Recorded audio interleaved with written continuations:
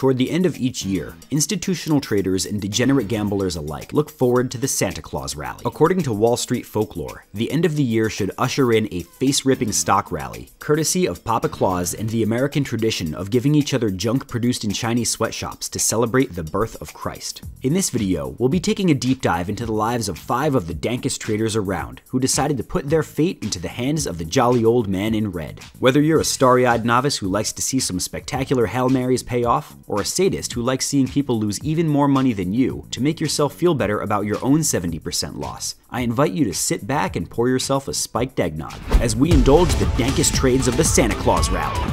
Our first dank trader down the chimney is RedLegs21. As a leg man, this dank trader prefers speed and short expiration, having seen incredible results from traders on WallStreetBets who trade short-term options for massive gains. RedLegs decided in the summer of 2022 that he'd pick up and run with this highly regarded trading style, and end this stressful year with a thick bag that could rival St. Nick's. He cracked open Robinhood with $67,000 of his hard-earned cheddar and got to work. This adrenaline junkie knew that liquidity was extremely important, so he focused on the major indices and stocks, namely SPY, QQQ, Amazon, Tesla, UVXY, Apple, and Chipotle. He always traded between 0 and 3 day to expiration positions, and most frequently, he traded 0 day to expiration calls and puts on SPY and UVXY, a volatility ETF. But the big man found out real quick how red those legs can be. Throughout his entire trading adventure, our man barely ever had a green day. You'd think at some point you'd realize that your strategy isn't working and perhaps you should buy a dividend ETF or something like that. But RedLegs appeared content to dive into this accelerating death spiral to a 99.3% loss by mid-December. Although he posted this graph with $432 left, his comments indicate he took one more shot at a 1 day to expiration trade on UVXY over the weekend and lost that too. Apparently now he's homeless. Nice job, my friend. I hope you enjoyed your time at the casino. Now, let's check out dank trade number 4. Next off the sleigh is SergeantGutter, who appears to be a recovered alcoholic, at least 4 years sober, so congratulations to the sergeant. Although he's been getting his life back on track by ditching smut and alcohol and pursuing healthier hobbies like making art sculptures from wax and hitting the gym, this NCO suffered from a problem that many of us face, being broke as shit. Despite his relative poverty, the big chalupa was determined to jump into the stock market and take advantage of volatile prices for a vicious swing trade ahead of Christmas. So in one of the boldest moves possible, SergeantGutter went to his local Florida credit union and asked for $2,000 in personal loans to trade stocks during a bear market, and they gave it to him. The loan cleared on December 9th, and Chicharron tossed it straight into Robinhood the following Monday on December 12th. With Robinhood Gold, this doubled to $4,000 of buying power. By Tuesday, the market was starting to backslide off of a bear market rally, and our man knew exactly what to do. When SPY was trading for around $400, SergeantGutter went all in on puts at the 395 and 390 strikes, expiring at the end of December and the end of January respectively. If this trade failed, not only would he be $2,000 in debt to his bank, but also $2,000 in debt to Robinhood. But this ballsy play bore fruit. SPY got throat punched between the 12th and 15th, and his position almost 11x'd to over $21,600. El Jefe closed, repaid his loan, and sat back to drink horchata with his family in Mexico. For the sergeant, Christmas came 10 days early. Congratulations on being sober and not as poor anymore. Now, let's check out dank trade number 3. Our next dank trader is a humble character by the name of Jettaway, who gives us a fresh look at a classic WallStreetBets trope.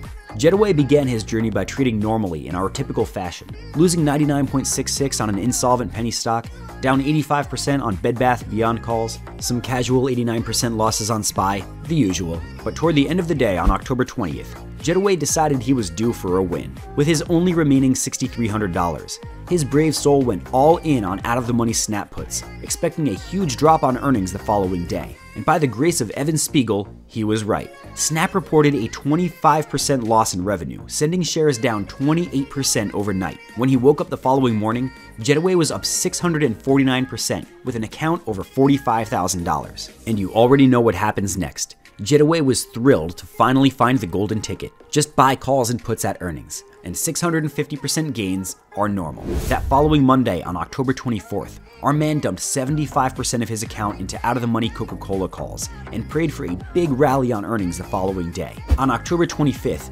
Coca-Cola beat earnings by 8% and the stock shot up 2.5%, which doesn't sound like a lot, but that's a big swing for this boomer stock. And as a result of this pop, Jettaway nailed a big 90% gain within 48 hours. His account hit almost 69,000, but the rampage was just beginning. By mid-November, the earnings wizard traded earnings on Apple and Meta, and just for good measure, SPY FDs, all for massive gains. With only some minor losses on Teladoc and Intel, Jettaway quickly climbed to $177,000 in the span of just 3 weeks. Apparently, Jettaway intended to pay off his loans, but not until he hit $1 million first. And here we go. The aspiring millionaire first yeeted into ASTS, the space station pump and dump that burned back down to Earth in August, but somehow managed to pull down every Zach Morris fan with it over the next 6 months. Then Tesla calls during its worst bear market ever, then American Eagle calls like it's 2006, and then he bought the news on Manchester United and watched the stock price melt off. Apparently you can buy the company that owns the soccer team, and Jettaway did not miss this opportunity to lose money. A streak of bad plays, compounded by his insistence on using only short-term options and no equities ever, crashed him all the way back down to his starting point of 6,300 by December 12th, and then down another 89% to 680. All of it gone in a matter of days. Santa was not amused. But Jettaway isn't done just yet. He promises to toss in another $40,000 of personal loans next week to take one more spin at the WallStreetBets casino. Get help, Jettaway, that's all I'm saying. Now, let's witness Dank trade number 2. Next up in the pocket is our own WallStreetBets allegory for the Greek myth of Sisyphus. Matty405 has a simple trading style and obeys 3 key rules. 1. Only long options allowed, no shares, no theta. Number 2. All options positions must be $200 contracts or cheaper. And 3. He cannot withdraw until he hits $1 million. With rules 1 and 2 bouncing off each other, you already know he's going to be balls deep in FDs. In fact, he claims he sometimes maxes out Weeble's position allowance at 2,500 contracts. This past summer, Matty took his first pass at swinging from a $40,000 initial deposit to $1 million, a simple 25x. For this first round beginning in early June, Matty kicked off with a combined $32,000 bet on various out-of-the-money SPY puts at the $400 and $370 strikes, expiring in the middle of the month. At the time of purchase, SPY was trading for around 415, so these 370 puts were over 10% out of the money. But in a turn of events that horrified everyone on fixed income, inflation printed a fresh 40-year high on June 8th, and the plunge protection team failed to stop SPY from taking its worst dip since January. By the time he sold on June 17th, Matty's puts had printed to over 177,000, but it appears the following month got the best of him. After cresting 220,000 on an unspecified play, Matty spent the next month perpetually losing money on FDs until his entire account was gone. Strike 1. But luckily for him, our man has deep pockets and withdrew another $40,000 from savings to try again on a new account. To improve his trading, he added a new rule: no more than 50% of your account in one position. For this second round, Matty used mostly SPY puts to ride the market down in August and September, a simple strategy with little sophistication, and with SPY dropping 17% over 6 weeks, it didn't need to be anything else. By September 30th, Matty had 8x'd his portfolio to 440,000. An average person would take some gains here, but Matty was adamant he must reach $1 million before he can withdraw. Perhaps being impatient, Matty appears to have gone all in on puts on September 30th, likely looking to achieve his $1 million target in one big play. But the market surged in the first week of October, popping 6% in just 2 days. That pivot wiped Matty all the way out, sending his portfolio back to less than 30,000. His gains gone. Strike 2. Without depositing more, Matty was intent to repeat his Sisyphean lifestyle. He resumed his tried and true strategy to recover from $30,000 to $198,000 by the 3rd week of October. And on October 25th, Matty put 90% of his account into Google and QQQ puts, banking on a terrible earnings report the following day. And he got it. Alphabet released a stunning earnings stagnation, pushing the stock down 9% for its worst day since the 2020 COVID crash. Matty took gains quickly for a massive return and then flipped to some lower key puts. In the following 48 hours, Matty's bearish plays sent him from about 200,000 to over $500,000. Here, as of late December, Matty is on his 3rd roll up the mountain with an account at about 690 grand. He had first lost it all at 220K. Then at 440K. Now he just busted through 660K. If I were a gambling man, and I kind of am, I'd place my money on another roll back down the hill before Matty finally achieves his dream. But at least for now, Matty stands strong with presence under the tree. And now, ladies and gentlemen, it is my honor to present our dankest trader of the Santa Claus Rally. Our dankest Santa Claus is tmansmooth, a young, enterprising Georgia Tech student who has a thing for eyebrows and was not happy to hear from me. I'm just honored that he knew who I was. T-Man uses a relatively sophisticated strategy for Wall Street bets called spreads. By buying and selling options at different strikes, the trader can win even if the market doesn't move in his preferred direction.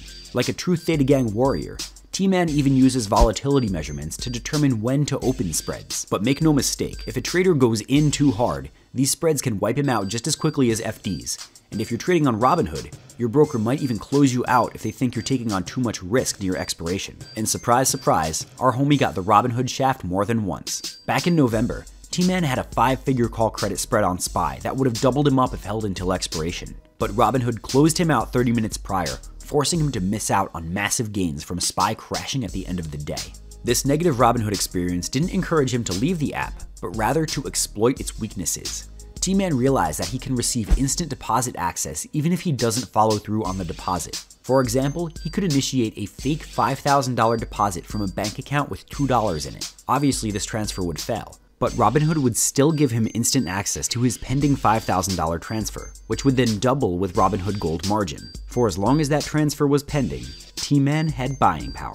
And he used it. By placing large numbers of spreads with his pending money, he could quickly double his account. When Robinhood realized the error and removed his $10,000 of buying power, T-Man will have already profited extensively, and his buying power would be replenished. Further, our degenerate friend discovered he could cancel and place trades to prevent Robinhood from closing his spreads early. This allowed him to maximize his gains at expiration. Although Robinhood did come back and prevent this later. The plan worked swimmingly for weeks, allowing T-Man the funding to hit $68,000. And with each gain, he celebrated by making modifications to his eyebrows specifically. First it was a slit, then a notch, whatever that is, and then plans to shave both eyebrows if he went insolvent. After any trading failure, T-Man would spoof a deposit to replenish more buying power, and somehow Robinhood didn't do anything about it. I'm not even surprised because it's Robinhood. However, T-Man finally met his match when he gambled on CPI and FOMC on December 12th.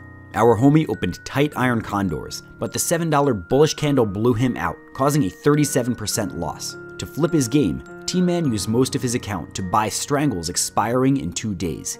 He expected the market to either quickly reverse or shoot higher still. To increase his buying power again, our hero spoofed deposits to get more instant bonus, then maxed himself out on margin. But to his chagrin, the market flatlined and Theta ate his options. T-Man diamond-handed to nothing so as not to take a small loss. And then to make matters worse, Robinhood came back and claimed their margin balance and instant deposit bonus at the same time. In the span of 1 week, not only did T-Man lose his entire account, but actually owed Robinhood $22,800. He had to liquidate his grad school fund just to cover the margin call. Tmansmooth, I recommend deleting the app. Christmas dinner is about to get awkward when your grandma asks what happened to your college fund. And shave those eyebrows like you promised, no balls. In the meantime, I implore you to please accept the crown of degeneracy, as we recognize you as our dankest trader of the Santa Claus Rally.